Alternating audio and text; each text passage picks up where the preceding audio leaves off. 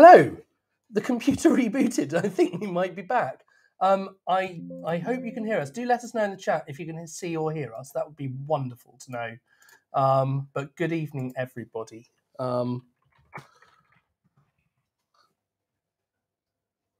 give us a shout if this is working, because it was quite clearly didn't work. But it went live. It went live, and we pushed the button, and having tested everything, the entire computer froze and restarted itself. So, yes, Kathy, wonderful. That is great news. There we are. Fantastic. Is it worth doing the intro again? It's probably not. Anyway, welcome to Cheese and Wine Tasting with the Online Wine Tasting Club. I'm Alex. This is Jamie. You probably know that already. If you don't, very warm welcome, because you're probably joining us for the first time. Yeah, absolutely. So tonight is a bit of fun. It's less so about a deep technical dive into each and every wine. It's about the good things, the good wine, the good cheese, the good stuff. So, we've sent some wines out. We sent a little list of cheeses on there. If you've got those cheeses, great. If you've got something different, let us know. And tonight it's just about a bit of mix and match. With the wines, we've gone with some general styles. We've got not gone too weird and wonderful and funky or anything like that. And it's just how cheese and wine have gone together for hundreds and hundreds of years, and why they should. So I'm going to get wine number one into the glass, and Alex is just going to run through the cheese board that we've got. Absolutely. So what we just want to do is put together some cheeses that represented the kind of the general sort of categories that cheeses fall into. And what we've got here is we're starting with a actually, well, we're not starting, because we're going to talk about how the different wines pair with the different cheeses. So don't kind of consume all of cheese one with wine number one. That's not the kind of plan. Do a bit of mix and match and keep some back to see how it goes. But we've got a goat's cheese, which is this creamy, soft style of cheese, which is often quite subtle in flavour, or can be a little bit more punchy. But it's that creaminess which comes from a lot of sort of milk fat, and it's absolutely beautiful.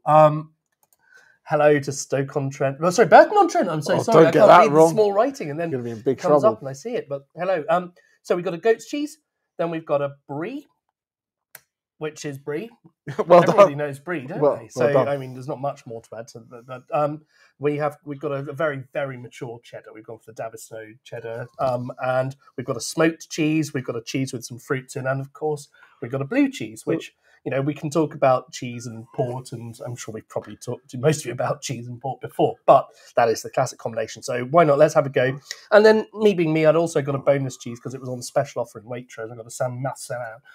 So Alex being Alex has also got some charcuterie and some olives and some. Yeah, we do. We've got some. All bits. We've got some Jacobs. We've got some charcoal and rye bread crackers, sourdough. We've got the rosemary and sea salt. And just for Jamie, because there's one thing I think, lots of wines can be very divisive. Do we like Chardonnay? Don't we like Chardonnay? But at least the one thing that we can all agree on is that Marmite is bloody brilliant. So I've got some Marmite and cheese crackers just for Jamie, who, of course, is a Marmite aficionado. Something like that. No others. Yes, absolutely. And we've got pickles, we've got olives, we've got some mushrooms, we've got some peppers, we've got some cheese to go with our cheese, actually, as well. But that's just because it came with the sun-dried tomatoes and I didn't realise. But let us know what you've got in your Slack chat. This is our dinner, so we will be munching a little bit. And if we're making too much noise, just shout at us, "Shut up, guys!" Yeah, more talking, less eating. More talking, less eating. But anyway, so let's talk a little bit wine number one. And we are over in California, in Arroyo Seco in California. And this is J. Law. Absolutely love this winery. They make lots and lots of cool different things. A lot of the things that people do know, the Chardonnays, the Sauvignon Blancs, the Merlots, that kind of thing. And then some kind of weird and wonderful. They make a little Valdegui and stuff like that. Yeah. But this is their Flume Crossing Sauvignon Blanc from the Arroyo Seco. So the Arroyo Seco, by the name, is a relatively dry place. It is. Well, apart from right about now, and for the last few months, California's obviously had droughts for quite a long time, but you can see that there is a river which goes through this region, and it's really in the bottom left corner. It gets really quite steep and gorge-like. So as it comes out into the sort of the east side, you've got the range of mountains that goes down there, and as you go into the Central Valley, it flattens out a bit, but it gives us like moderating influence, doesn't it, to the atmosphere when there's any river or any water in it, which there is quite a lot now. But you can sort of see J. Law just sort of really in the slap bang in the centre of this, not far from the river at all. Absolutely. While you're playing with picture things, do you want to Yeah. get the Slido reloaded? The computer That's decided it wasn't going to play excellent anymore, and idea. people start popping their tasting notes in. That's an excellent So for those who are idea. joining us for the first time, you can go to slido.com, scan the little QR code there, and you can start popping your tasting notes in. For those who've joined us previously, you know the deal. Get the words in Yeah, there. Let absolutely. us know what you're tasting. So, are you all right with that? You all good? Yeah, perhaps. He's thinking about it. It's thinking. I'm not sure it's letting me control it, but I'm going to give it another poke and see what happens. Yeah. Oh, no, that's mine too. Oh, there we go. There we are. Right. Why not? What? That's next week's one. That's next week's one. He'll be back momentarily. Sorry, guys. Right. IT. It's sent to try us, isn't it? It's your favourite. It's your There favourite. we go. Right. Wonderful. Thank you very much. J-Law Sauvignon Blanc. That sounds a little bit more like it. So. Absolutely. So while you get your tasting notes in there and you have a little sip, we're going to taste through some of our cheeses, but we've got a little bit of a video because wine and cheese are what's that really all about? so different. They're not. There are lots of similarities in the way they're made, the way they've evolved over time, and so we thought we'd do a little bit of an explore into this, and hopefully when I push this video, the computer's not going to reboot again, but we'll give it a go and see you in a few minutes. Tuck into any of your wines, any of your cheeses, and we'll see you in a couple of minutes.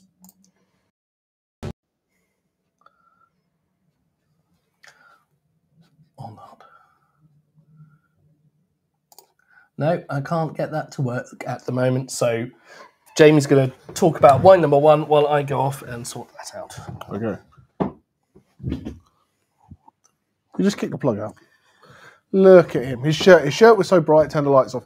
So yeah, so while we're getting the tasting notes into the chat, the joy of we sat here for 3 hours and got everything kind of set up. So yeah, so J-Law in Arroyo Seco. And for those who've been with us for a little while, there's an absolutely fantastic it's a fantastic winery.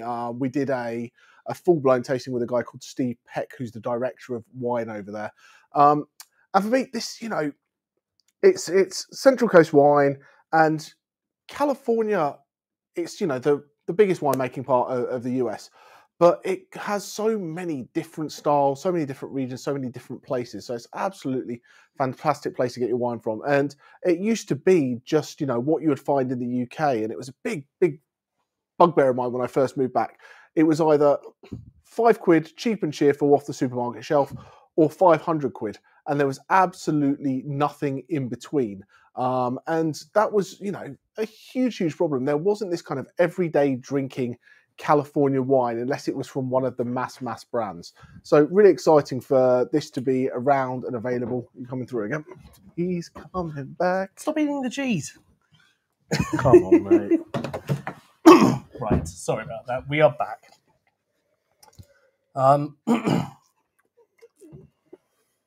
So what is the Slido code? So if you go to towtc.co.uk/taste, that should take you automatically there. We did do that, and we did check that, and it did all work. So, but yes, we've got some nice tasting notes coming in. So Sauvignon Blanc and cheese, obviously, we think of Sauvignon in the Loire Valley, and it's funny. It's a complex wine. It's a very unique style of wine, and it has some unique chemicals in it. And what, for me, that makes it quite a tricky wine to pair with. Like, pairing things like Bacchus can be quite tricky for the same sort of reasons. It's got those quite sort of standout flavors and aromas that don't necessarily lend themselves to being very easy to match. But so what do you think would be the sort of thing you would do with this one? So I think this is that kind of classic, and I know we've gone to California with the Sauvignon, but it is that kind of what goes together grows together. Yeah. And you talk Sauvignon Blanc, you talk Loire Valley, you talk goat cheese, and that's really kind of that classic pairing. You get that kind of that lemoniness, sometimes that little bit of almost like ammonia tanginess that you get from a goat's cheese. Okay. And then that goes really, really well with the acidity of your Sauvignon Blanc. So you've got this. Smell the cheese. Is that a good idea? Yeah, absolutely. So when you're, tasting cheese isn't very dissimilar to tasting a wine. It's, you have to do the whole kind of look at it. You want to look at, the rind when you start. Some cheeses have non-organic rinds where they're plastic or they're wax. Some have organic wines, which is kind of like either a mold that's bloomed, so you've got that bloomy rind, or they can be covered in other things. You know, there's vegetable ashes and things like that that will cover the cheese. So you want to have a look at your rind first. Then you want to cut the cheese open. And then you want to look at the texture of what's called the paste on the inside. So, you know, you have everything from really, really soft and creamy, like you have in the goat's cheese, and then you can go all the way to really, really hard, like a Parmigiano Reggiano or something like that. So, and then everywhere in between. And so you kind of have a look at that. And then you want to look at the flavor profile. You want to have a smell, and there's kind of your non-complex flavors. So the kind of, does it smell creamy? Does it smell yogurty? Does it smell bready? Does it smell all those kind of things? And then you can have your more complex flavors. You die is it yeasty? Is it, you know, those kind of things, and go through there. And then very similar to a wine, you'll then taste, and you'll look at, you know, the body, the mouthfeel. Is it heavy? Is it weighty? Is there acidity? Is there fattiness? And there's a lot of considerations that are very, very similar to, you know, that you do when you taste a wine. And I think that's kind of important, because a lot of time you do wine and cheese tastings and the cheese just gets stuck on the side, and you have a bit of cheese with a bit of wine, and that's what it is. And people go, oh, I love cheese and wine. And it can be as simple as that if you want it to be, but it can also be much more complicated than that. You know, saying I like cheese and wine, well, what cheese, what wine? There's as many cheeses out there as there are wines, if not more. You know, and a goat's cheese from here is different from a goat's cheese from there, and a mild cheddar is different to a mature cheddar, and, you know, a guy who's using that kind of milk from there, and, you know, different cheeses from different animals, whether it's cow, goat, sheep, buffalo, whatever they're making. Of course, you've got all these different things. The influence of what they're eating as well, you know. But I have to say I like this combination. I'm trying it on top of the rosemary cracker, and I think the herbiness really does actually work with that as well. And that's quite interesting, because you've got a very herbaceous nature to the Sauvignon Blanc as well. Yeah, and you look at that, you know, that characteristics. When you talk about Sauvignon Blancs, you have that greenness, that grassiness, that herbaceousness. But also you've got this lovely acidity where you've got that richness and that creaminess of the cheese that's going to kind of balance that. You want that acidity in the wine, because it almost acts like a squeegee on your tongue, that you have that first sip and it just nice and fresh, and fresh, and you want to go back and have another bite, have another taste, and go from there. And what do we got? We've got an Abergavenny soft goat's cheese. That's exciting. Oh, nice. Very good. If we're talking about the acidity of a wine like this, there's, as we mentioned, there's two different ways of measuring acidity, and there's the pH, which is what we all learned in chemistry, and then there's this sort of total acidity, which is measured in the grams of sort of equivalent to acid it's got per litre of the wine, or in this case per 100 millilitres it's giving us that. But this is coming out about, you know, sort of 7 grams, and it's that is a decent level of acidity, and that does make your mouth water and cuts through that creaminess really beautifully. So very nice. We've got a first-time live participant. Hello, Tristan. Well done on joining us live. We look forward to hearing what you think about it. And yeah, very warmly welcome indeed.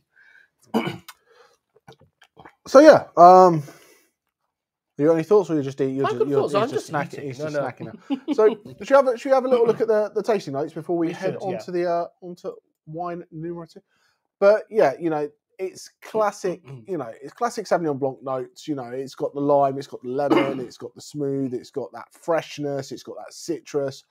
And where it's sitting in California, because I talk about Sauvignon Blanc a lot about having its own typicity wherever it hangs out at. You know, the Loire Valley a bit more grassy, New Zealand a bit more grapefruity, and then California has this slightly bit more of that kind of stone fruit thing. We see a lot of peach, you know, there's apricot, that kind of stuff. So that little bit more riper, those ripe fruits. So yeah, where it's cooler in the Loire Valley, you get more of those grassy notes.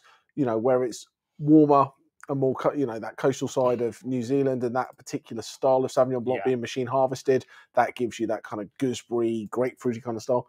And then these guys do. It's a very different style. No, it's a really tasty style actually. It's nicely balanced. If you look at the vineyards here, what you'll see is it is very dry soil on the whole, and you know the amount of precipitation that's going on in California at the moment is insane. I mean, but you can see what it's like in this type of year. You've got those nice light stones that reflect the light and the heat.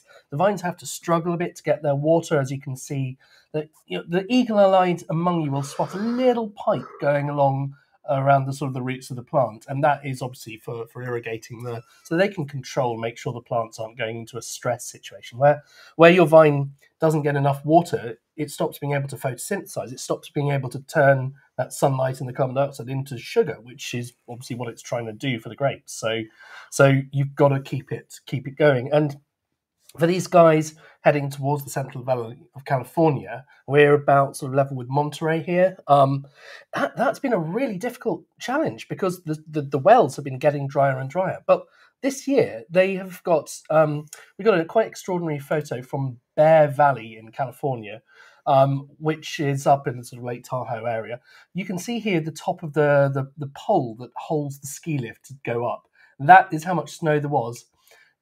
They've got 53 feet of it have dropped there. It's quite unprecedented, and it's still more of it is coming. So, yeah, crazy times going on in California at the moment. But it's good news for the wine guys because a lot of these aquifers are getting refilled, the reservoirs are getting refilled. It's all great stuff for helping keep the production sustainable, which is nice. That doesn't tell you anything at all about cheese, but I think Sauvignon, cream cheese. Is there any other cheese that I should give a go with this one? What do you think? So, well, keep a little bit, and we'll go backwards and forwards. We'll work through the cheese, we'll work through the wines, and because I'm guessing, at 8:20, people are probably quite thirsty. We should probably move on to wine number 2. That's absolutely fair. And it is.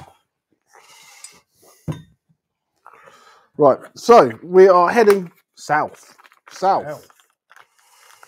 to Chile, and this is Chateau Los Boldos from the Cachapual Valley in Chile. So this is, for me, Chardonnay can be polarizing. So what I'm hoping I've done is I've tried to pick a relatively non-polarizing Chardonnay. So there's no oak aging on it, but it does spend a little bit of time on the lees. So it gives it that little bit of a richness without it being overly oaky.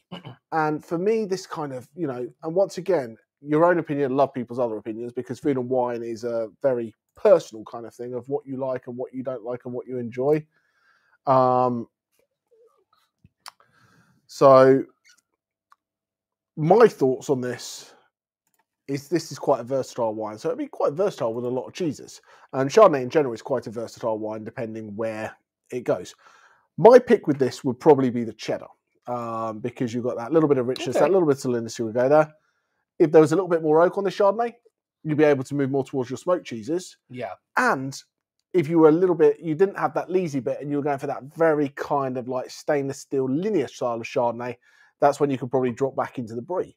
But that really depends where people feel this is in their personal oaky kind of world. So there's a side quest for tonight, which is to say, Jamie has set a challenge that the best cheese pun that goes in the chat that he hasn't heard before will win a bottle of wine from tonight. Your favourite bottle of wine from tonight's tasting. So get punning away. But be brief. Did you hear about the explosion in the cheese factory? There was debris everywhere. Okay, well, he set the bar really high, so that's pretty bad. Kathy, skiing in Lake Tahoe is gorgeous, isn't it? It's just such a beautiful place to do it. I've been to Heavenly a few times, and the name of it is very very well. To be fair, there's a point being large cheese, mozzarella, parmesan, and cheddar. Still 3 great cheeses to be playing with. It's it's not Dairy and an American cheese slice, so it's squirty cheese. It's okay.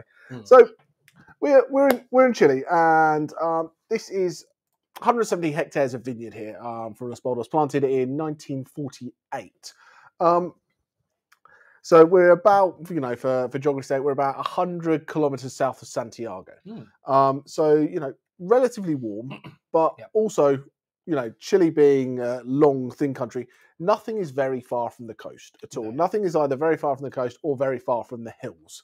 So therefore, you're going to always get a cooling influence and an altitude influence, which enables to have, long growing season, and able to manipulate your wine to be the style that you want. If you want to leave it on the vines for longer, you've got a lot less chance of disease because you've got the wind coming through. So you can leave it on for longer, and because it's a little bit warmer, it can ripen. You can pick it really when you want it, depending if you want to keep the acidity very high or if you want to kind of let it run. And because they've got this, big plot of land, they can pick some stuff early to keep acidity. They can pick some stuff late, and then they blend it all together to create the style that they're looking for as well, which is quite nice. Exactly. Yeah, so we're talking about the richness. It does sail quite the safe routes down the middle, doesn't it? Oh, it does. 30% mallow, 3 months on lees. Yeah, exactly. Keep everybody happy. Chardonnay for the masses. It works very nicely with the Marmite crackers. In fact, I think you should give that a try. The mascarpone jokes come in. Very good. Well done. That's excellent. Best cheese to hide a horse. Excellent. But I guess there's still tons of jokes to come in. Oh, dearie me. Yeah. So what have you tried with this? Because I'm talking and you're eating. It seems like you're my edible sidekick. I've tried the cheddar. on the Marmite thing, which also. Mark Rothwell for high points. That's good. I like that. Oh my word! Very good indeed. Well, where would you say sweetness fits in with cheeses? Because we've got a little one of these kind of fig like paste, the sweet fig paste kind of things, and they're always very nice with the cheese on their own, but it kind of throws things a bit out of skew, like with the wine, I find. So it's an interesting thing, and there might be many people who murder me for saying this. When we talk about science, wine and cheese, not a particularly good match. So, because what you have, I know, but it's absolutely delicious. But when you have a piece of cheese, generally, okay, you've got that fattiness, yeah? So take that piece of brick. Actually, before you start, take a sip of your Chardonnay first. Right, Chardonnay. Take a sip of your Chardonnay, okay?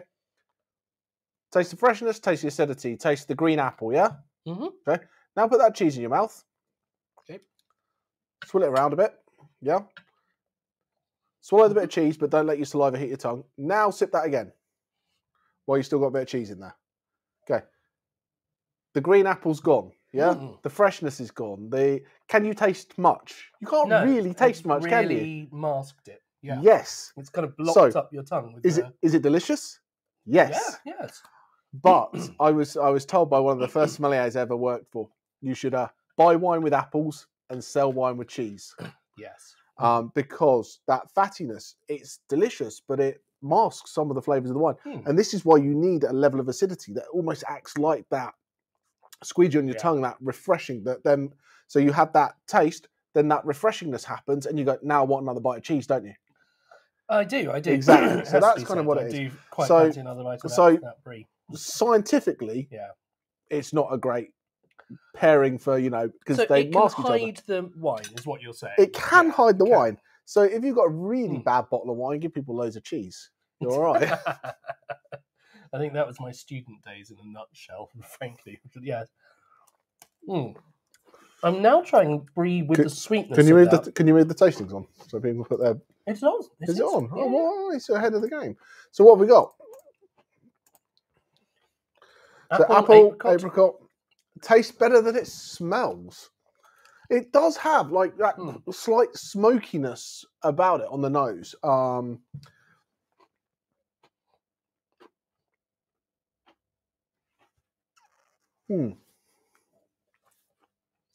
Yeah, it's interesting because it's almost like a kind of a characteristic you might get from a bit of oak tone, but this has been was entirely stainless, wasn't it? Yeah, all stainless. Yeah, all stainless. The only things that are adding to that texture is the malolactic and the lees. No oak in there at all. Interesting. Yeah, I think it's a lovely wine. It's a very drinkable. 13% alcohol, so it's not massive. Which is kind of cool. So Kath prefers the brie to the cheddar with the Chardonnay. That's interesting. I think I slightly. I don't know, because I'm trying it with two different crackers. That was very decisive. I'm being incredibly indecisive indeed. But your cracker cheese this is wine. like cheddar cheese, which is your which is your favourite child out of the two of them. Well, you like at least one of these cheeses. that's harsh, but yeah, no, it's I do like the salinity with the Chardonnay, and I think it kind of it starts bringing out a bit more of that sort of mouthwatering. I think that's the thing when we talk about food and wine pairings. Yeah. And cheese is a very small part of it, but we're looking at fattiness, salinity, spice, weight, all those kind of sweetness, all those kind of things. And you can have this kind of compare and contrast. Yeah. So with the... I am listening. With the Chardonnay and the kind of richness and that like heaviness and the fattiness in the cheddar, yeah? That's almost a compare. They go side by side. But then when you've got that really kind of like the brie is much richer, much heavier, much more fatty. Much cream. So rather than trying to balance it with the fruit and the weight of the Chardonnay, you're looking at the acidity in the Chardonnay to cut through. So you're doing this contrasting pairing. Okay. Yeah, does that make sense? Yeah, that makes sense. Yeah, that's good. I'm just seeing if I've managed to find this video yet, so it's transferred off my laptop onto this. I shall have a look at that. While he's playing, while I'm playing around, we're going to move to rosé. I think. No way, rosé. And this is in here. Just for the fact, we're trying to keep everything, you know, all the different styles. So you can try all the styles with all the cheeses. And for me, this might be something to play with a fruit cheese. There's a lot of people out there who, you know, in the world of high-end cheese that I know that are kind of anti-fruit cheeses. They're like, you shouldn't put cheese in fruit. Cheese in fruit? Exactly. You definitely shouldn't put cheese in fruit, but fruit and cheese shouldn't do that either. You should put the porcelain cheese. But it's about, once again, it's about what you like and what you enjoy. So we are now heading over to Italy. While we are heading over to Italy, and we've got just a shot of the some of their vineyards. Now, this is quite an interesting sort of wine operation. So, for those of you, I know there are a few people who sort of might know the wine industry and who might not. There is an organisation called Liberty Wines, and they are one of the big importers into the country, and they bring in a lot of they go around, they source wines, and they import them, and they were founded by a master of wine, and they've started branching out in some of their own actual projects, winemaking projects, and they, being a commercial organisation, they know that they have to hit a variety of price points at the at the lower end price points. Generally speaking, what your brands do is they source what's called bulk wine, which has been kind of made in massive sort of cooperative facilities, and they might do a blend of their own, bit of that bulk wine, a bit of that bulk wine. Let's put them together to make something a bit new. Put a label on it, happy days. But this has got a dedicated winemaking team with a New Zealand winemaker, Chris, wasn't it? Matt Thompson. Sorry, my brain's gone today. So Matt Thompson, who worked out his early career in New Zealand's now moved over and is working in this Alpha Zeta project, trying to make all sorts of wines across the Veneto region of Italy. And what they do, which is different, is they're still going for those more accessible price points, but they're going off and they're sourcing individual growers and individual parcels of fruit. They're saying, we want this one. And by the way, could you do this in the vineyard to improve this a bit? And then they bring the things together and they try to create a house style, but they're feeding back, and you've got that nicely circular thing. It's not just, I don't care what's available on the market at the cheapest price. It's cultivating relationships with growers, which is the healthy way of doing it. So this is basically a rosé Amarone. Yeah, it is. Yeah, so look at the grapes. It's Corvina, it's Rodnella, it's got a bit of Merlot in there, but it's from the hillside. So it's got some heritage. It's from the hillsides of Verona, so really cool.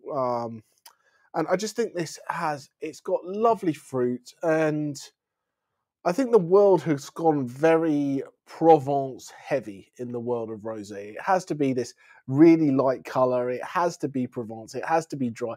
This is not those things.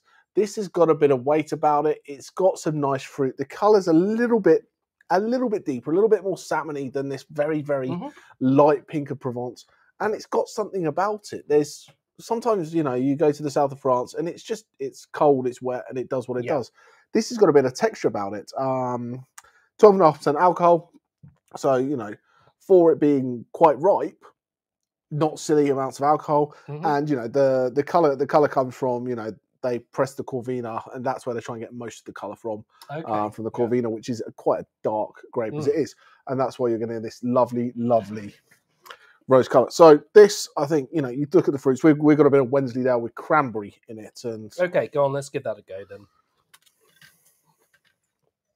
Cranberry and Wensleydale. Are you having some?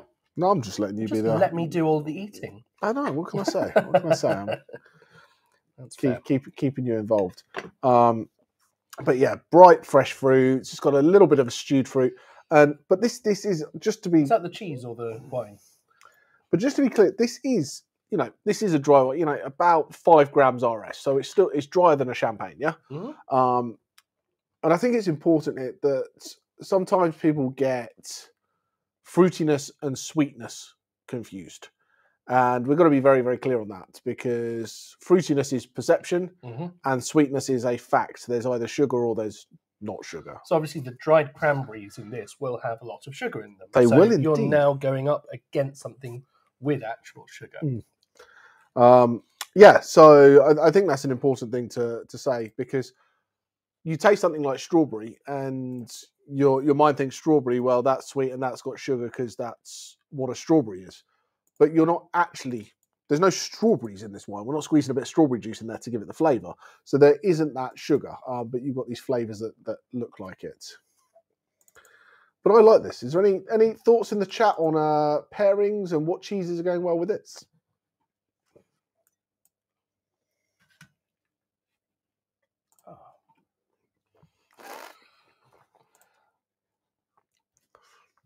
So all nice and simple thoughts. So presumably just enjoying it, which is, I think the fruit flavours often comes from the skins of the grapes. So you've got to go to a sort of an orange wine or a rosé to get some of those fruity, really sort of, you know, more complex fruits, other than the simpler sort of acid-driven lemons and limes and things into it. But those flavour things will often bind with protein, won't they? And they do something quite different when they're doing that. So it's why when you've got you start seeing what the tannin's doing to your tongue. It starts doing very weird things. But you've got that same kind of interaction with the cheese as well.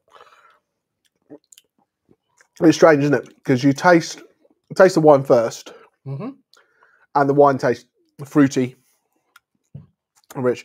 You have that bit of cranberry cheese with it, and the wine tastes much drier afterwards. It does, it? yeah. It feels the much overall, drier. when you're tasting them both at the same time, it's got that beautiful sweetness to it.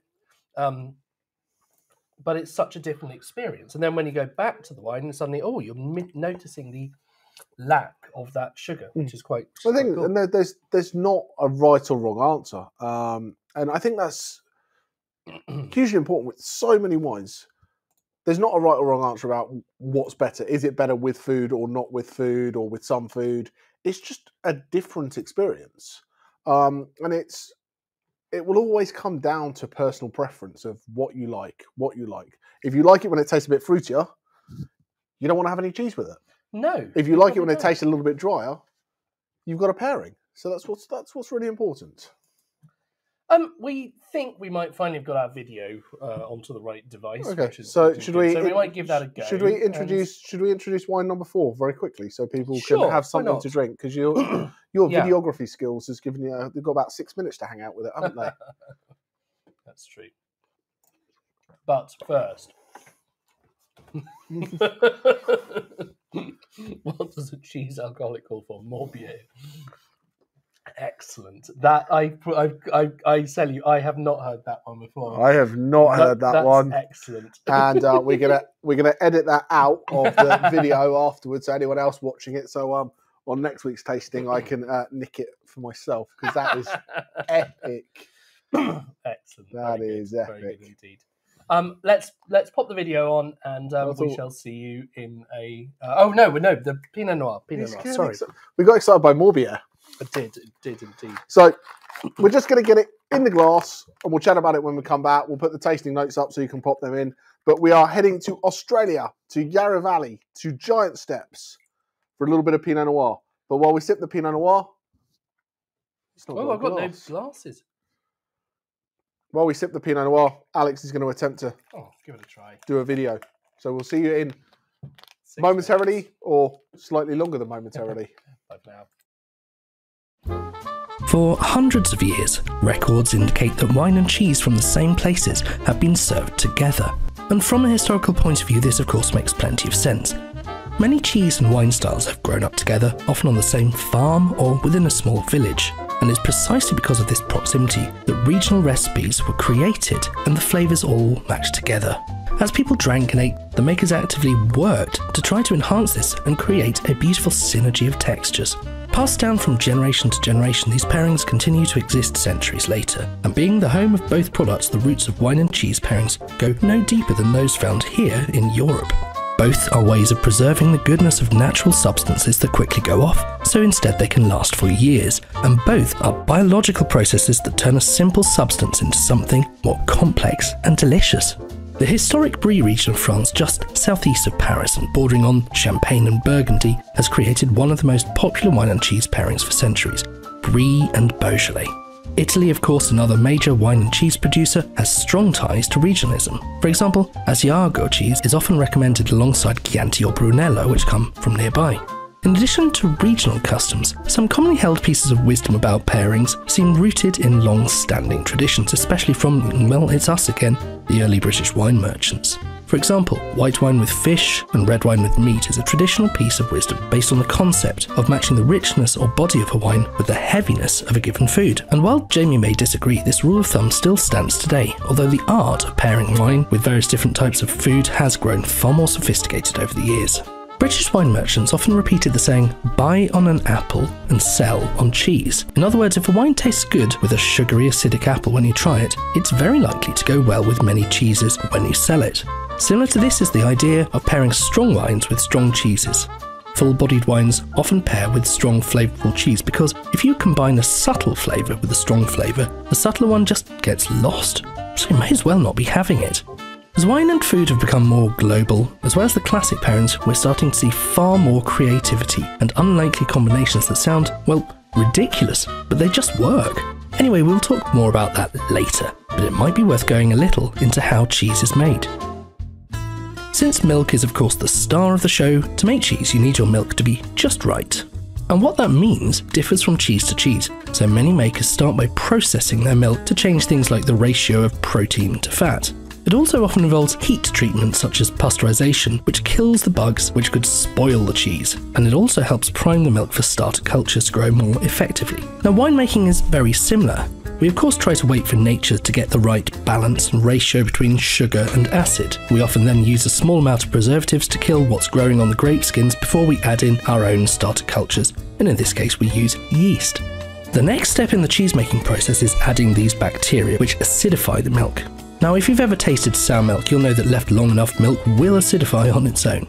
And likewise, the yeast on the skin of the grapes would have turned that juice into wine too. The problem with both of these processes is you never know exactly what you're dealing with, and these microbes could make delicious flavours or they could make disgusting ones. And then of course we keep the liquid at the right temperature for the magic to happen. Here is where it starts to get a little bit different. The milk is still liquid at this point, but of course cheese is solid. The process of curdling the milk to make it solid can happen with natural products. In the past, cheesemakers used this natural rennet, but today they prefer to use rennet, which is a lab-created equivalent. As the solid curd forms, the liquid byproduct remains known as whey. In winemaking, we start off generally with must, which is a mushy combination of squashed grapes, and over time this separates into the juice or wine, and the skins, pulps and seeds are all left behind. After the curds and whey have separated and fermented, the curd forms a big blob. Cheesemakers use long knives to cut them, creating more surface area so they can separate even more. Later steps might involve cooking the curds, or stirring them, or both to finish the process off. The more they're cooked and stirred, the drier the end cheese will be. Another optional step is to wash the curd, which replaces the whey with water. Washed curd cheeses tend to be a little bit more elastic and have a milder flavour, and these are things like Gouda, Havarti or the Swedish Fontina. At this point the curds and whey should be sufficiently separated, so it's time to remove all of the whey completely, which means draining it, leaving only solid chunks of curd, and these could be big or small depending on how finely it's been cut up. In some cases, draining it naturally is quite enough, but for harder cheeses it's likely to get a bit of help from a mould or a press. And of course in winemaking we either let the juice run freely away or we press it out. Wine that comes from free-run juice is generally simpler and more elegant, whereas pressed wine can have a bit more complexity but can also be more tannic. For some cheeses, another step removes even more moisture, and this is known as cheddaring. After cutting it into sections, they are all stacked on top of each other, where the gravity helps squeeze a little bit more out, resulting in a denser, more crumbly cheese texture. The fermentation is also continuing during this process, and when it's finally ready, the cheesemaker will mill the curd slabs, producing smaller pieces. Finally, it is starting to look a lot more like cheese, so to add flavour, some salt is added. And this can either involve sprinkling on salt crystals or submerging the whole cheese into brine, and this is done for things like mozzarella. At this point is where we can also add other flavours like pepper, horseradish, garlic, chives, rosemary, basil, dill, anything you like really. For many cheeses, the focus is simply on developing and intensifying the natural flavours. If we're to look for an equivalent to this in wine, it's probably where we put it in oak barrels, which add their own flavours but also help the wine develop. With nothing left to add to the cheese, it's ready to be shaped. Even with so much moisture removed, it's still soft, so cheesemakers press the curd into moulds to create the right shapes. For many cheeses, this process is now finished, but for others, aging it in a controlled, cool environment can help the cheese harden and the flavours to really intensify. And that can take anywhere from a few days to many years. In some cases, mould also develops, which adds unique colours and flavours. And likewise, many wines are designed to be drunk young, whereas many wines age beautifully when they're cellared for a few years. So do young cheeses pair better with young wines? Well, I'll leave that to Jamie and Ben. But one of the lovely things is that when you take the time to appreciate just how much time, effort and care went into making your favourite wines and cheese, you'll hopefully find they taste even more delicious. Do we really need any more of an excuse to tuck in? I think not. Welcome back. So there we are. So a little bit of a Pinot in the glass, and deciding what cheese that was going to go. Did I tell you about the time I was going to write a scientific paper about cheese and wine pairing? Go on. I just couldn't decide what my hypothesis was going to be. Oh, God. There are a few holes in that argument, that's for sure. Right, and Kathy, how do the Welsh eat their cheese? Carefully. Of course, that makes an awful lot of sense. We now have a sensible comment here, so... Oh, let's not put that up then. Yeah. Now, wine 4 tastes very different with mild cheese or smoked cheese, and that, I think, is a very good point. The video was talking about strong flavoured wines, full-bodied wines, like a Cabernet Sauvignon can cope with a really strong flavoured food accompaniment. Pinot is quite a subtle wine. This is a really nice one, by the way. I really enjoy this. It's got that beautiful, intense fruit, but also some kind of... Neil Armstrong's favourites. Yeah, this is the one that you would take when you're walking on the moon, of course, because... no, you don't need to sing. Yeah, we don't need that. So anyway, Giant Steps, we're in Yarra Valley, we're in Australia, so we're down near Victoria, we're near Melbourne. So quite a cool climate region. I've actually been to Giant Steps and it's fantastic wine, really cool. But what's interesting about this is they've got lots of different vineyard sites. So they've got Sexton, they've got Applejack, they've got Tarara, they've got Wombat Creek. And then they take all that may be the best name ever. Oh, Wombat Creek Vineyards. But what they do is they take different plots and do it and add this and add that, and they did that. And I'm going to check my notes before I lie about which does what. But it says in the tasting notes here that you get this perfumed cherry note coming from the Sexton Vineyard, Campari notes from the Applejack Vineyard, and then which is that kind of that slightly bittering agent. And then Tarraford gives you a mocha and cacao earthiness. I don't drink enough Campari to tell you what it tastes like, but mocha, yeah, I can get that, and I certainly get the cherry. That's crystal clear. But I think this is once again we talk about wines and we talk about blending. When we talk about blends, people think, oh, it's Cabernet Sauvignon plus Cabernet Franc plus Merlot plus this. That's not necessarily what a blend has to be. This is all Pinot Noir, but it's a blend from that vineyard, that vineyard, to go, hey, I want a lot of that characteristic, a little bit of this characteristic. I'm going to balance it with that characteristic that alloys you to make really, really great wine. Really very nice. But I so for the smoked cheese that we've got, it does slightly overload it. I guess it depends on the cheese. You know, that's the fun thing about it. But we've got some of that really peppery salami as well. I think that also would probably slightly overload it. So I'm going to try a little bit of that. But I think that's the thing, and it is about stylistically, and I agree. This smoked cheese, a little bit too smoky for this, but it doesn't mean it doesn't go with Pinot Noir. If we went to Santa Barbara and we were drinking a big, over jammy Santa Barbara Pinot with that kind of smokiness, you might get away with it. Interestingly, the pepper on that salami really changes the profile again, and it kind of brings out those slightly meaty characteristics that you get in the Pinot. And if Jarlsberg did wine pairings, they'd probably be the best in the world. No, not today. It's not working. I've been trying to eat this blue cheese for ages, but there's still tons of it left. Still tons of it. See. I don't get it. I need more beer. Let's have a nice, more beer.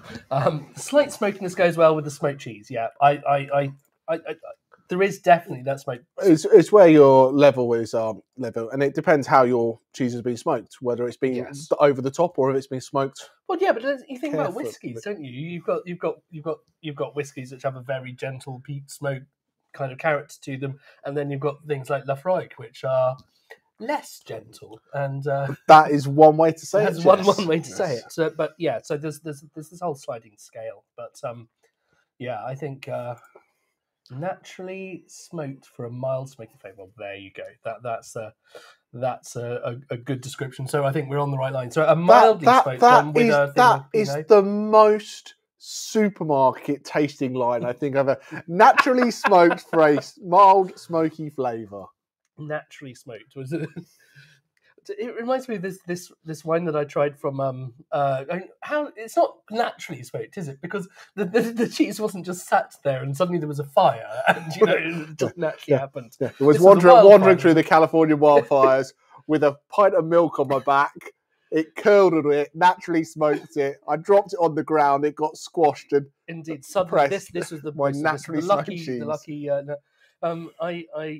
When I was, I think I said this, but when I was on the Greek islands last summer on Zakynthos, I tried a smoked rosé wine, which would certainly have paired with any smoked cheese because the level of smoke in it was really up there. But the winemaker had made it when naturally there had been a wildfire that had gone through the vineyards. The grapes had got smoke taint. He thought, well, you know what, I might as well give it a try and see what happens. Why not? And he made it. He didn't particularly like it, but he sold it to some people, and some people said, that's brilliant. And he sold all of it. So he made more the next year by actually lighting fires underneath. So he chose to make a smoked wine. Exactly. Afterwards. And why not? Why not? Let's have a look at these tastes now. I think these may be the most interesting to taste. So there's some cool ones in here, like rhubarb and custard sweets. That's great. It's got that slightly confected thing, doesn't it? It really does. Light smoke. I think that might be the best tasting note of the night. And the strawberry stewed strawberry, and that's the difference in wine, isn't it? You can say strawberry, and is it a fresh strawberry? Is it macerated strawberry? Is it stewed strawberry? And there's different kind of styles on there. So I'm going to be a heathen and try a bit with the cream cheese, because Pinots often have quite good acidity as well. But what will this combination of the creamy cheese and the... Have you seen Kathy's... can you pop that up when you get a second? The what it says on the front versus what it says on the back.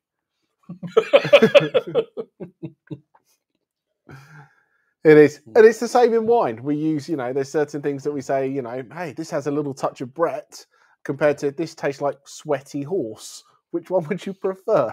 Marketing versus reality. Yeah.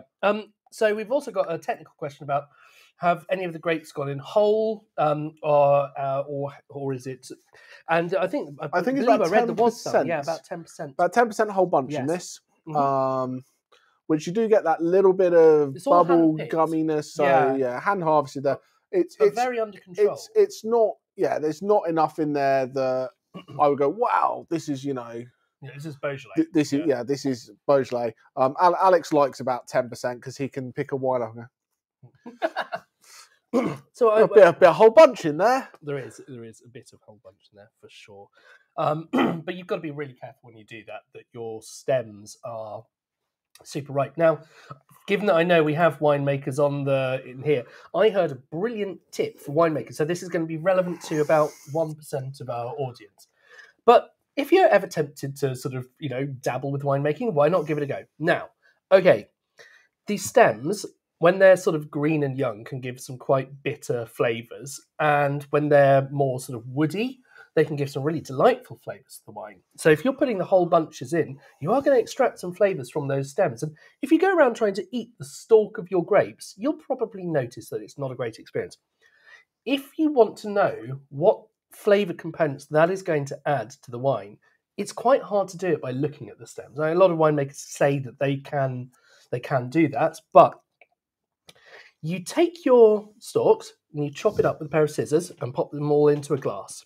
And then you add a little bit of neutral, like some grain alcohol, which is a solvent. And that actually draws out the aromatics that you're going to end up in the wine. So if you go and have a smell of this, after only, leave it for 10 minutes, 10, 15 minutes, then go and have a smell of the thing.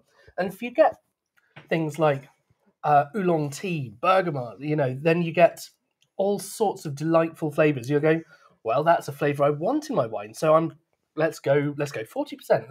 Let's go all in. Let's put a bit more in there. If it's all green, underripe, very kind of sort of, slightly not sort of good. Asparagus when it's not at its best kind of flavours, then probably pop them through the destemmer. So what you're saying is make a stem martini. Make a stem martini. Exactly. So yes, indeed. Am I dabbling with winemaking this year? No. Well, maybe. Ludicrous wine. Yeah, maybe. It's... If we do anything, If we do it will anything, be it's gotta a with a mini, partnership, fun, fun project. single barrel project. Exactly. For everyone to drink. I haven't done it for a couple of years, and of course with the loss of the Tring site, I don't have my winery license anymore. So unfortunately, it's going to be having to be in partnership with another winery. But hey, do you know what? That might be a good thing. But we're going back to the USA, aren't we? Anyone would think you're quite obsessed with the place. For wine number 5, very American. Let's flick the tasting notes. I have one final look at those. I think that's great. It is cherry, strawberry, that slightly candied, that cloviness you get. And that candiness comes from your whole bunch. The cloves come from that little bit of spice and the choice of different vineyards, which I think is just really cool. And what's lovely, I think, when you can put tasting notes up and go, here are the tasting notes, but then we can explain these are the tasting notes because. And I think that's great that there's a rhyme or a reason behind these tasting notes. And, people, when we're trying to find out what wines we like and what wines we don't like, you can pour yourself. People go, really I like strawberry-ish wines. I like wines that taste like this. I don't like wines that taste like that. But if we can, we work out that when it's a little bit confected, we can use terms like whole bunch if we want to get a little bit geeky. If we go into a wine shop and say, I don't like wine with whole bunch. I don't like wines that have whole bunch or stem or carbonic maceration. And, we start at one level and go, I don't like white, I don't like red. And then we can pick out the flavours that we do like and the flavours that we don't like. And it's really great that the tasting notes you guys are putting up match the story that we're telling about the wine, which is absolutely epic. Convenient. Yeah. Correct. It's a little bit embarrassing if it didn't. Okay, so we are going back to California. Now this is named Wine after Ducal. Wine Ducal, Vin Ducal. The California, for those who have spent a bit of time there, isn't actually necessarily quite as warm in the summer as everybody likes to think it is. Because while the inland part is super, super, super sunny, the whole of the coast gets this band of fog, which drops the temperature by an astronomical amount. And it's at the heart of why places like Santa Barbara can make Pinot Noir despite being super, super warm. It's got this cooling influence from the sea, but also this fog. And I will never forget that one of the first times that we went, my friend came from where they live in Silicon Valley and drove to us. We met them at Carmel on the Sea, which is a stunning little town, beautiful sandy beach. And we had to light the fire. It was that cold. And it had dropped. It was 93 Fahrenheit in Silicon Valley. And it got to got there, and it was sort of, well, I don't know what it is in Fahrenheit, but it was sort of near the freezing point, and it was genuinely that different. So you get this incredible fog influence, and you see it rolling over the hills, and you can see it dropping the condensation on the west side of the mountains as it comes in from the Pacific. But it's at the heart of why you can make some quite surprising wines in California. And so that's why they've named this Fog Mountain, because the Foggy Mountains. It's a reasonable call. So, Merlot. So this is California AVA. So they source wine from up and down California. So it's not from a particular point in California. 90% Merlot. A little bit of Cabernet Sauvignon in there, which when you taste it, I think you get that kind of like that little bit of rustic, that little bit of greenness about it, a little bit more texture. If it was all Merlot, it would just be fruit. Tiny bit of herbaceousness to it. Yeah, that little bit of green, that little bit of herbaceousness that takes it from just being what I think without the Cabernet Sauvignon, it would just be drink it, get on with it. Yeah. With the cab, it makes it a little bit more of a serious wine, a little bit more technical of a wine, a little bit of that. So Alex is getting into the blue cheese with this. I'm going to try some blue cheese with it. Yeah, I don't know. So I think this is well. You tell us. Yeah, you tell us.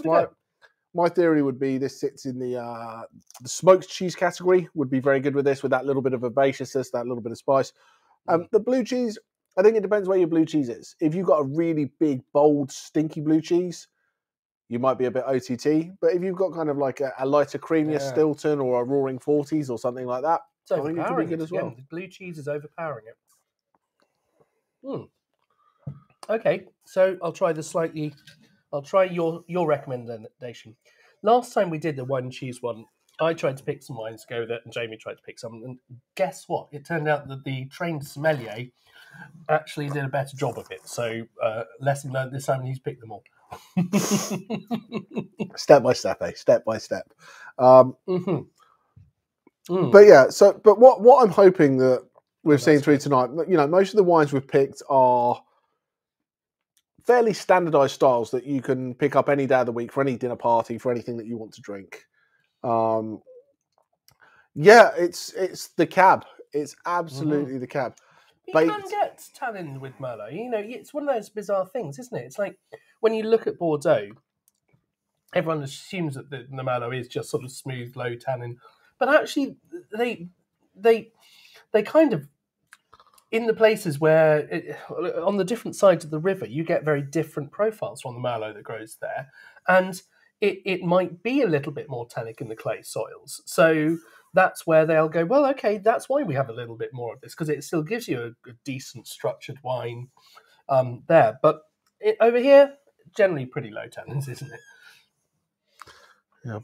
Yeah. I lost my bear in the woods the other day. I stood at the edge of the woods just shouting, "Come on, bear! Come on, bear!" Oh my God. What? I'm just trying to be. I'm just trying to be. And on that note, good night. It's been pleasant tasting. Yeah. No. Not. I think the idea of baked camembert is a rather wonderful one. And just because baked camembert just is great anytime. I'm diving in on this. I'm diving in on Tristan's recommendation here.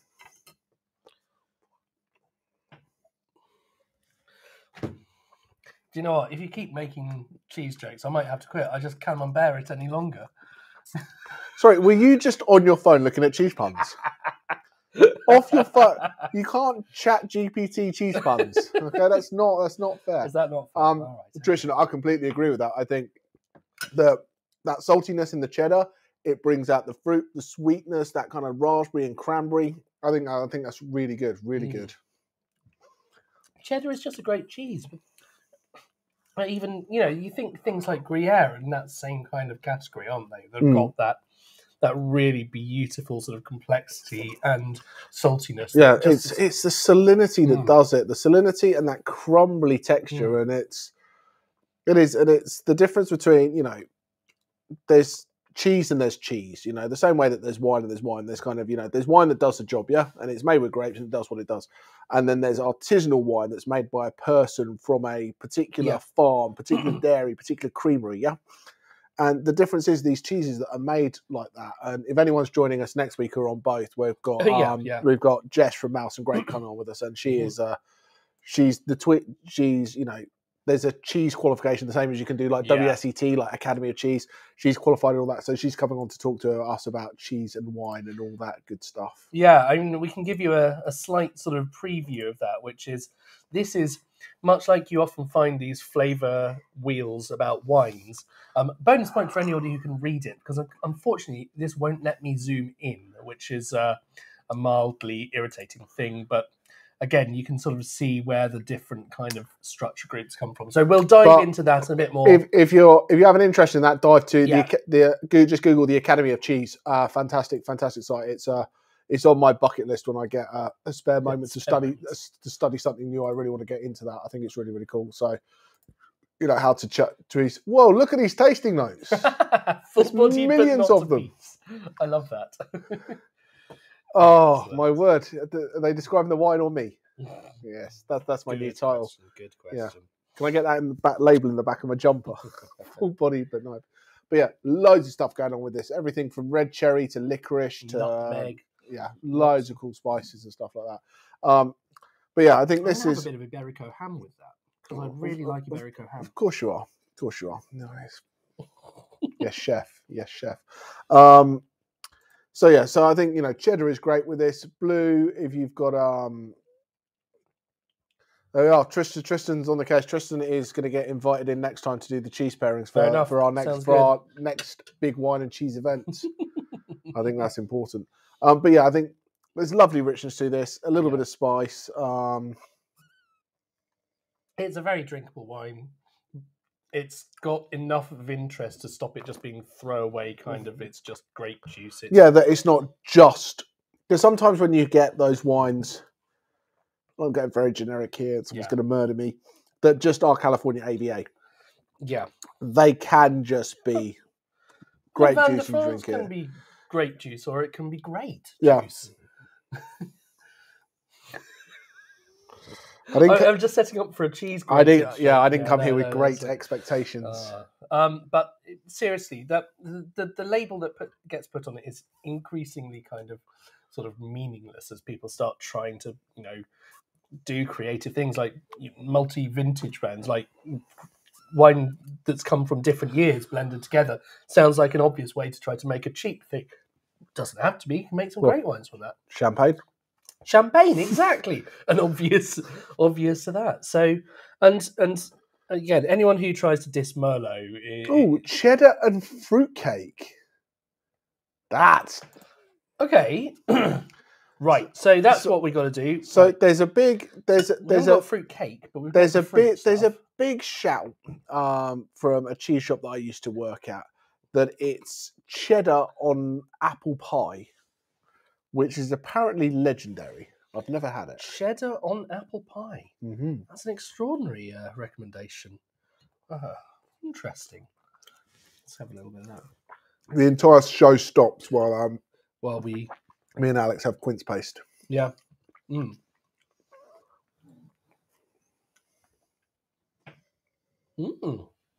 Interesting. I like that idea. Yeah, that's very, very nice. So not quite the same as fruitcake, but so we should probably move on to the we're talking about sweetness. Maybe the most classic well-known wine and cheese pairing there is. Now, huge apologies to if you've been sat with us for the last few months and you've been through, we did lots of port things at Christmas and we told you all these stories again. The lovely thing about this club is that members come and go and take a pause and then come back. And some stay forever. And some stay forever. And we are eternally grateful for those who've done. And we hope that we can give you lots of nice, exciting things to keep it fresh and interesting.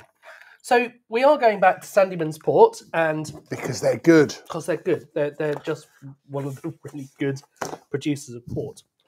And this one is the Founders Reserve Ruby, and it's a Ruby port. Yeah, exactly. So this is it's got the usual suspects. It's the usual blend of Roriz, Barocca, Cacao, Touriga Franca. You say usual as if everyone has that rolling off their tongue. The usual port. Yes, grapes. It's not it's unusual. The grapes that you find in port, indigenous to the area. You don't really see them grown anywhere else in the world. What it is. So, port goes with blue cheese. Yes? That's the standard. That's what everybody says, what everybody has. Yeah. And I completely agree with that.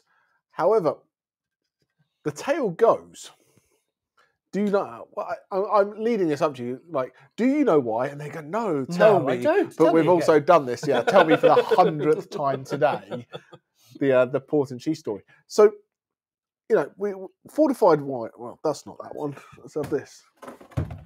Fortified wines, So designed to go around the world. Yeah, fortified wines really kind of started in the 1200s. Both Portugal and Spain. So port from Portugal, sherry from Spain, because people wanted to move wine around the world. And when it got from wherever it started to wherever it finished on boats, the wine had just wasn't any good anymore. It had oxidized, it had gone bad, whatever had happened to it. So they thought, how do we protect this? So it's a preservative game. So to preserve things, add more alcohol. So alcohol preserves, salt preserves, sugar preserves. So if you could have something that had sugar in it and alcohol in it, you'd be able to preserve it. So they started making fortified wines. And you see, Australia, a lot of Australia, in the 1600s, it was all fortified wines. Fortified wines, yeah. And Australia only became, a global force really from about the 1970s because they were able to get stuff moved around a bit quicker. A lot of California was, bulk fortified kind of stuff. Yeah. Anything that was traveling was that. But we always like to pair at the same sweetness levels, don't we, with desserts and things like that. You are going to have a super sweet dessert. You want to have quite a sweet wine to go with it. So I'm kind of intrigued just to, while you go on to the story, what I'm going to be nibbling in the background and cogitating on is the cranberry cheese. So I'm going to give that a go. And if you've got some of the nice cranberry... Alex will be back momentarily with his thoughts while I continue telling my stories. So as things got shipped around the world, cheese from France became, cheese from France and, cheese from England wanted to get kind of moved around as well. And you'd have your nice big wheel of Stilton. And by the time you got it on your boat and it got a little bit warm, it grew, you get there, cut it open, full of maggots, which I can't remember the name of the cheese. There is a cheese that is full of maggots, and that's the style of it. That's supposed to be nice. But it's not the standard for most cheese. Most cheese is meant to be made with milk and more milk, less maggots. So they'd open up these wheels of Stilton, maggots in the middle. So they thought, how do we get less maggots per Stilton? Is that the ratio number of? Yeah. We're on. So they would core the Stilton out and fill it into the into the middle of the cheese. The port into the middle of the cheese. I completely lost what I was saying there. Yeah. And I've only told this story 3,000 times. So what that would do, that would preserve the cheese and stop anything going bad. And when you got to where you're going, are you just going to pour this port out and chuck it in a bin? No. So you have a glass of port, bit of cheese.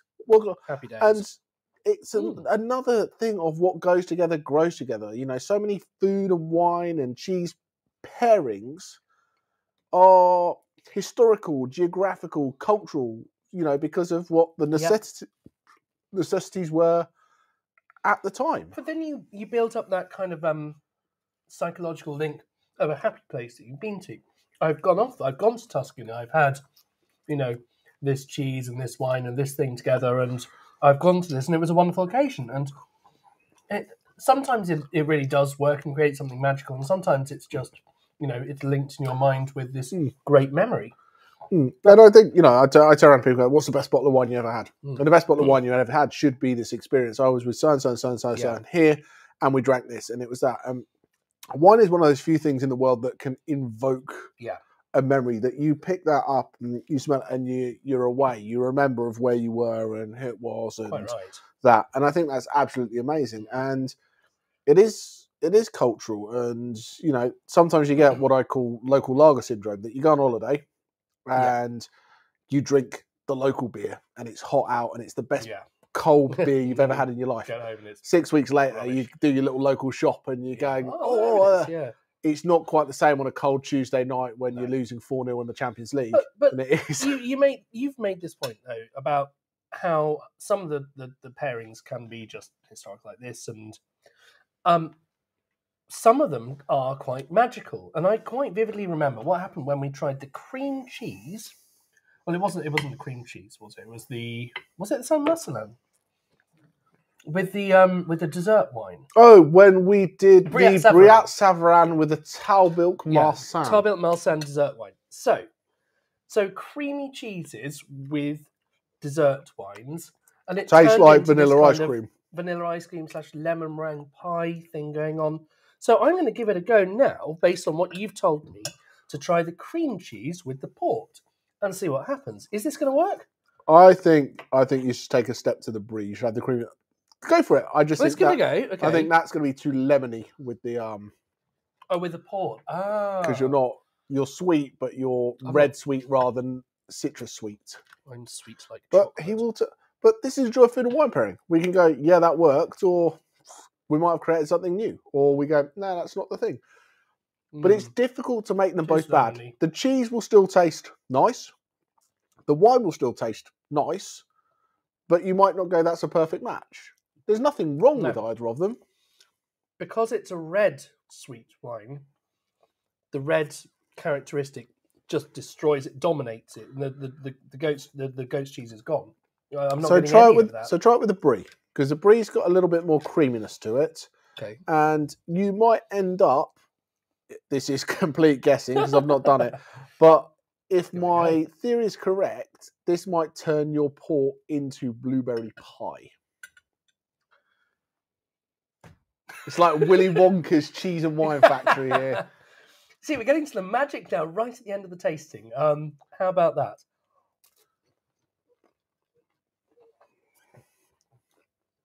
It's brie.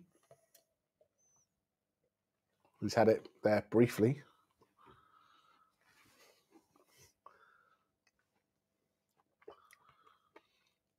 I don't know why I'm feeling pressure now. I'm just making stuff up from the other side of the table. It's good. It's a really good combination. Really nice. And just like blueberry pie, yeah? It's not going to say I it, didn't even want if to it say does. it. I didn't want to say it. No, I wasn't getting it at first. It was more of a kind of cranberry note there at first, but actually, as the flavour develops, which it does keep going on and on and on, I'm left, I hate to say it, with the sensation of blueberry pie in my mouth. I hate you. He's actually quite good, this guy. He's actually quite good. Every now and again. Oh, Kathy's there we point go. here, if there's a point you ever want to take away from wine, this is the point you need to take Quite away right, from wine. quite I think it's right. hugely important. And talking of sharing wine with friends, we are Jamie, myself, and Vitas from our magical machinery operation downstairs. We're going to Italy on Monday because we've got a few new machines that are now apparently ready finally after months and months that will help us really drive the club forward and do some very cool things, better shelf life, lower costs, and All fun things. All fun things. But since we're going to Italy, we thought we can't really not go to Piedmont or Piemonte. So that's what we're doing. We are taking a little trip to Piemonte. So next month is all things English. We'll be going down And then to England. And then the following month is going to be all things Italy. So Discoverers is going to be Northern Italy, and Adventures is going to be a Piedmont masterclass. Next month, I'm going backwards here. We're going to do some English wines, and then we're going to do a Sussex masterclass. So there's some fun things happening. Oh yeah, because Sussex is the only sort of appellation on its own, legally speaking, in England. So there's clearly something that's worth investigating. And in my head, it's all still just to do with sparkling, but we're going to go and have a dig because we've heard of some people growing some quite interesting things. There's some cool stuff. So we're going to go, and we've arranged for me to go back to school. So we're going to be going to Plumpton College, where I will catch up with my old winemaking lecturers, and we'll taste some of the wines the students have made there, which, don't get me wrong, they've actually done a gold medal winning at a sparkling wine. They aren't allowed to just do what the hell they want. It's very carefully controlled. So we're going to taste some super cool wines in Sussex as well. Absolutely. So if you've loved tonight, tell your friends. It's been a pleasure having you. If you can't get enough of your wine and cheese, we've still got some packs left for next Friday. So dive in, get that pack. The cheeses, you can buy the cheeses separately from our friend Jess over at Mouse and Grape. here for the tasting next week. She's going to be on, so it's it's different wines. It's some cool wines, some cool cheeses, some Italian stuff, and she's going to come on and talk about the difference between cheese and artisanal cheese, and her journey into the wine and cheese world and what Mouse and Grape is all about. So we're really excited to have her on as a guest host. But outside of that, is there any final thoughts? Any final tasting notes on the port? Yeah, let's pull up the port tasting notes. So brandy-soaked fruit. That's a cracker to open with. But yeah, isn't it just... I hadn't been actually just tasting it on its own, but you do get a real concentration to those fruit notes there. So that's why you're getting things like cassis and raisin coming through. It's just... So that what makes it the Founders Reserve, it's not got the same sort of age that a lot of the sort of older ports has, but what makes it special is that they've picked some of their best fruit to put into it.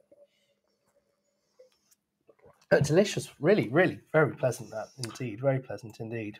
And Kathy's been to Denby's. Yeah, that's where the Wine GB meeting was the other day as well.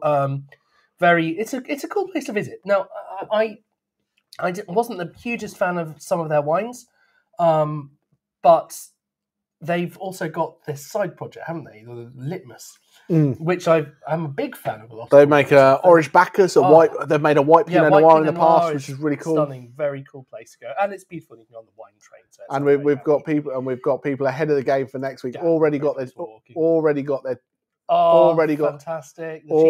cheese ready to go. Excellent. So yeah, if you are diving in on that, Monday is last call for cheese, so Jess can get the cheeses. But we'll pop everyone an email. So yeah, of course. Once again, as always, if you love the wines, prices. Well, shall we move it wine on to the night? The wine let's of the night. Let's do wine of the night, and then we'll do prices.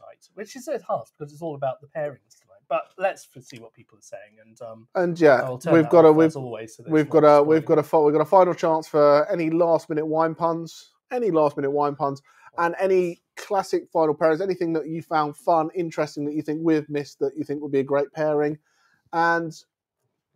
Should we do more things like this? Should we have more food on the table? Should we make it a little bit more interactive, a little bit more, have it as rather than just me and Alex on talking about wine? Do you want to do more of a wine tasting with pairings and things like that? Would that be more fun? Would that make it more of a night in for you guys? Let us know what you think.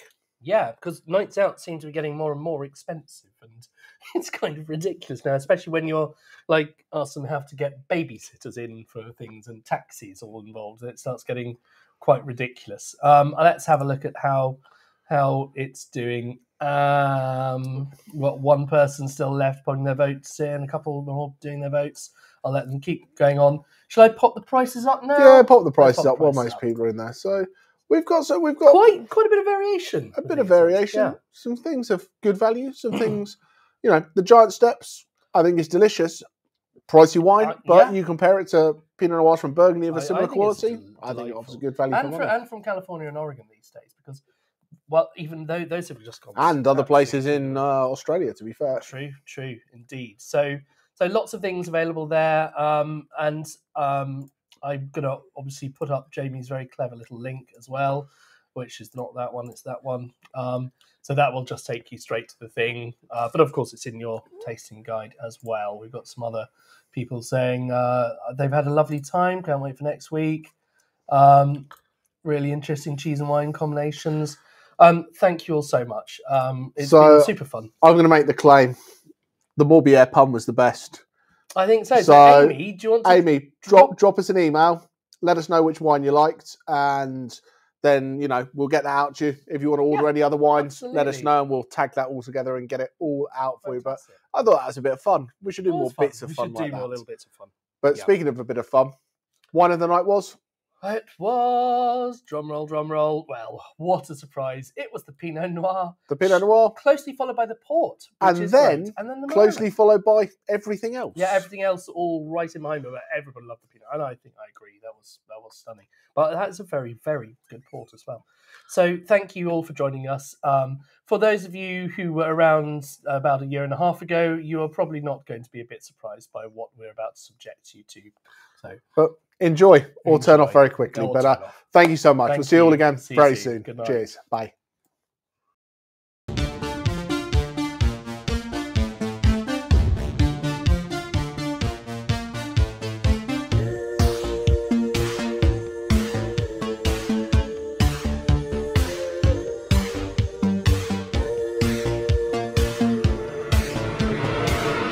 Sweet dreams are made of cheese. Who am I to disagree? A cheddar the world and a feta cheese. Everybody's looking for Stilton. Some cheese wants to be blue too.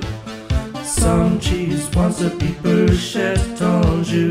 Some cheese wants to be cute. Some cheese will be cute by you.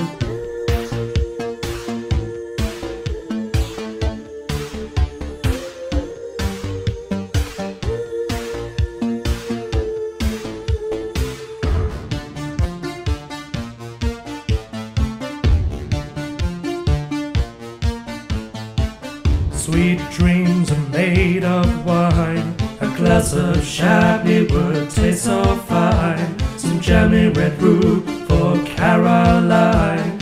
Everybody's gotta have Pinot.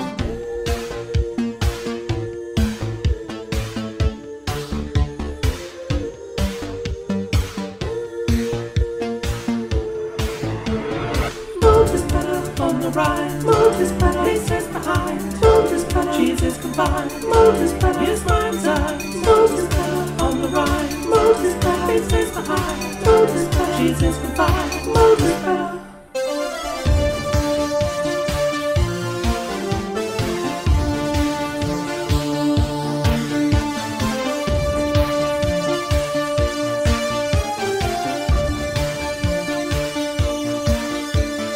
Some cheese ought to be grated. No cheese should be ammoniated. Some cheese will always be hated. No cheese wants to be called rancid.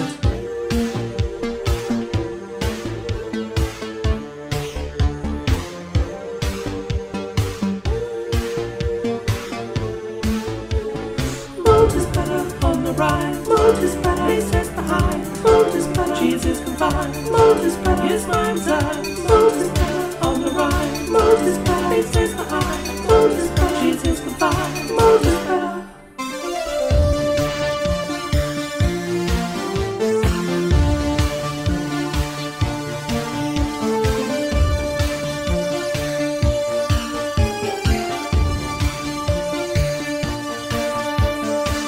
Sweet dreams are made of cheese. Casein and rennet, curdle it with ease. Away from the curds, it eventually freeze. The best cheeses really do pop. Sweet dreams are made of cheese. Casein and rennet, curdle it with ease. Away from the curds, it eventually freeze. The best cheeses really